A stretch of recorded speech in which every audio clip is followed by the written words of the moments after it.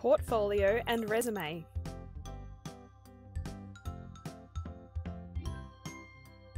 Tailor the projects and interests in your portfolio and resume to the practice you're applying for.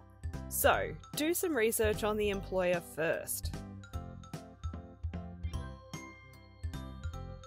Keep the layout of your portfolio and resume neat and consistent. This shows an employer that you have professional design skills.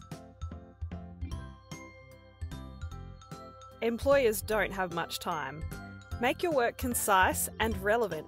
Get straight to the point with descriptions.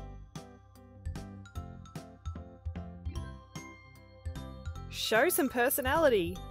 You can include things like hand sketches, photography, or a reference from a past employer.